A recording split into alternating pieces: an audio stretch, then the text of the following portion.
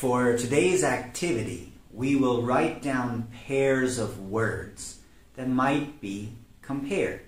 For example, coffee and tea, dogs and cats. As we compare the words, when you speak with your partner, look for emerging ideas or even emerging questions. We can all probably quite easily state the difference between things. Apples are red, oranges are orange. And that's a good place to start. But as you explore the differences, see if any new ideas emerge. They might be as simple as the kind of pet you want, or they might be something more important, like the kind of class you're having.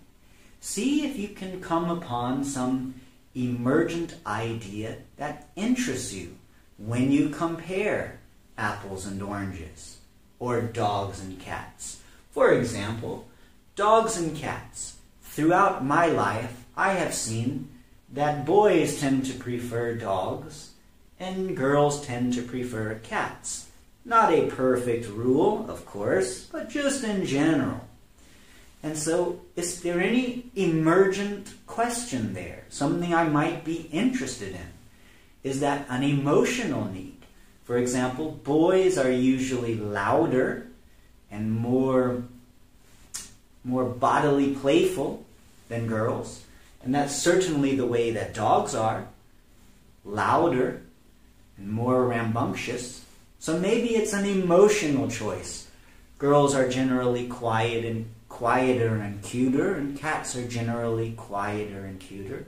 Okay, maybe there's something to explore in the emotional bond that a person makes with a pet. But maybe there's more to it. I could also think about this in terms of evolution. In terms of evolution, maybe the greatest danger to a man is physical violence. The greatest danger to his survival and the propagation of his DNA might be war or violence or attack. And certainly a dog is much more helpful when trying to fight off an enemy if something is attacking you. Conversely, maybe a woman's chief danger to her survival and the propagation of her DNA might be disease. Might be the diseases that are prevalent in small animals like rats or bugs.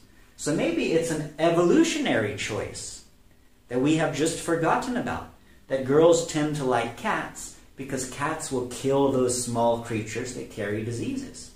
Maybe it's something else. Maybe it's something we can never know.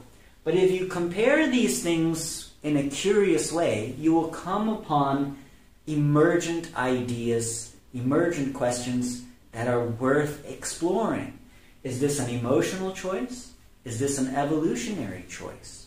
Dogs and cats, apples and oranges, bicycles and walking, cars and buses. Learning English this way versus learning Chinese this way. Learning a language like this or learning a language like that. Studying math or studying history.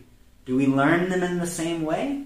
What's the difference? And is there any emergent question worth exploring?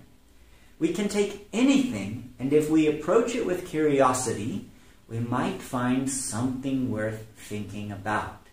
And that is our goal in the task today, to compare things and see if in that comparison we might find some idea, some emergent idea that is worth thinking about.